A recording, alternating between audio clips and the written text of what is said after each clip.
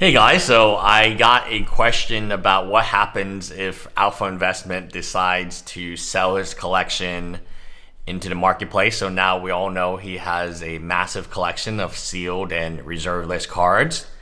And if he dumps it into the market, first of all, I don't think he would ever dump it into the marketplace. It's kind of like if you find a new diamond mine. So diamonds are actually not rare at all. There's a company with the monopoly of it. So whenever there's another diamond mine, they go ahead and they seal off that mine. They collect all their diamonds and they put it in a vault.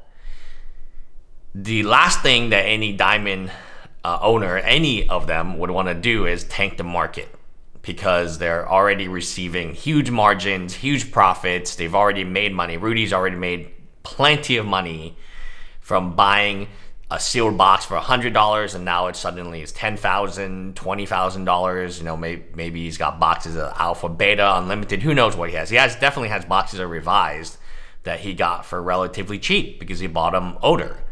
So the last thing you would want to do with a diamond is to flood the market with a bunch of diamonds. Maybe you slow drip it. Maybe you do a lot of private sales, but you're not going to flood the market. So therefore, I'm not too concerned about the price dipping, because the person most affected by the price dipping would be the person selling, or a la Rudy. So I think that's not a concern at all.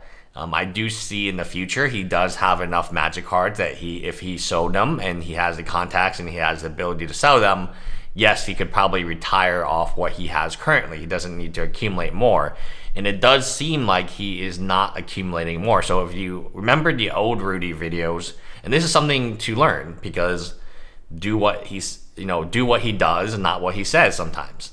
He did a max box, tons and tons of box openings of Battle for Zendikar. In the Battle for Zendikar, I think the rationale, he would have these videos, he would show you all the foil mythics, he would show you all the expeditions. He doesn't do that anymore. He doesn't do mass box openings, and very few people do. And because the profit is simply not there with the collector's edition. So there was a shift from him opening his own standard cards and him selling singles on eBay and keeping the expeditions or the valuable cards he wanted to keep, which was not a bad strategy at the time, to what it is today, where he is opening Patreon's boxes. So you rarely see him open his own box, right? It's always for this Patreon, that Patreon, this Patreon, that, because then the Patreon would take the risk. So you went from somebody opening hundreds, if not thousands, of boxes of Battle for Zendikar to someone who doesn't open a single box of Kaldheim. Maybe in private, I don't know. But that has been a very big shift, right? Because if he was still doing the mass box openings and selling the single and there was still profit there, we would expect that to continue. Now, it's very laborious, but again, you can hire a minimal wage employee to help you out. So you are seeing a shift away. So I don't want to say that people are incorrect. There does seem to be a shift, and I've heard rumors that he may be leaving YouTube in 3 to 5 years, that he himself has said that. I'm just not worried about his inventory at all, because if anyone is incentivized to keep prices high on sealed boxes and to hype out prices, it would be Rudy. It's almost like a diamond seller, right? Why would a diamond seller tank their own prices? No, they're just going to keep these extra diamonds in a vault to then sell on for engagement rings and necklaces and things of that nature. Now, I will say that the standard drip is very interesting. So, I mean, reserve list, if the box is unsealed, if it's a box of Mirage, I don't think anyone has any problem holding that box of Mirage. I mean, it's pretty crazy. I mean, it would be crazy to think that was not. Again, if it's real, you got it from a legitimate source, you're not worried about it being fake and counterfeit, you can hold that until the end of days, and that will continue to go up in price. Now, if it's like a reserve list card, I know that people are a little concerned. Prices are down for Magic cards, reserve lists in general. And prices are down in Pokemon. Prices are down in sports cards. Prices are down. I think it is the idea that the pandemic is almost over. Everyone who wants to be vaccinated will soon get their second dosage.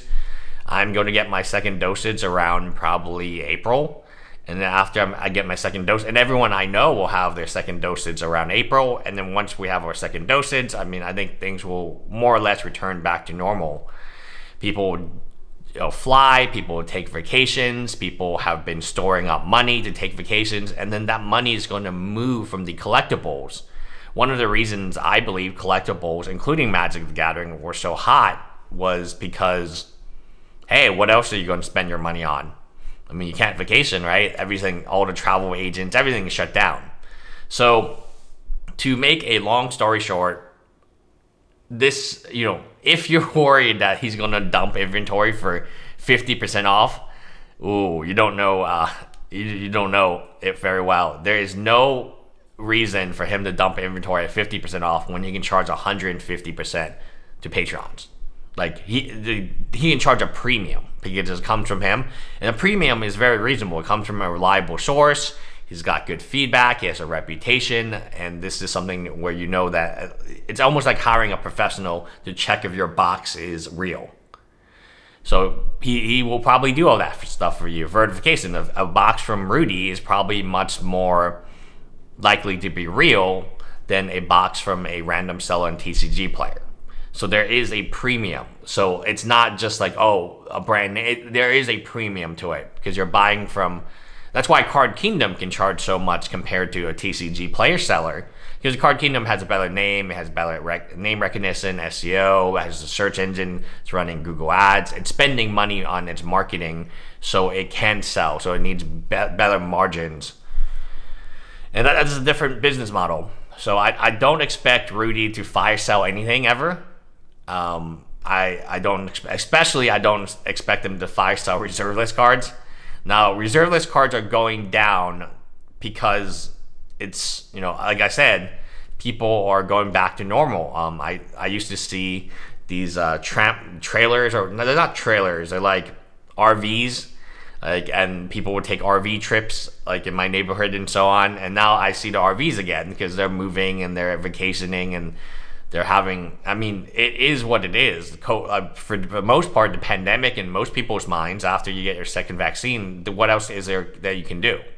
Yes, you can wear a mask even if you have your second vaccine, but I mean, how much safer can you? So all the anime conventions are opening up. Some of them have stacked weekends, and everything is open now, especially in Texas. So there's not really a major concern, in my opinion. Especially if I got my second vaccine, and my mindset is, okay, I did everything I needed to do. I waited over a year. I'm just going to kind of return back to normal life. I will go back out and eat at restaurants. I'll hang out with my friends again. I'll go to Dave & Buster's. Even though the Dave & Buster's I normally go to, there was a gunshot. Like somebody, a father got killed in front of his 6-year-old daughter recently. I was like, oh, okay. Oh.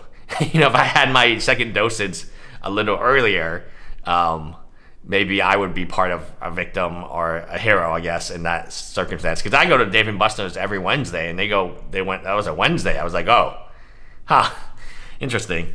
Bye, guys.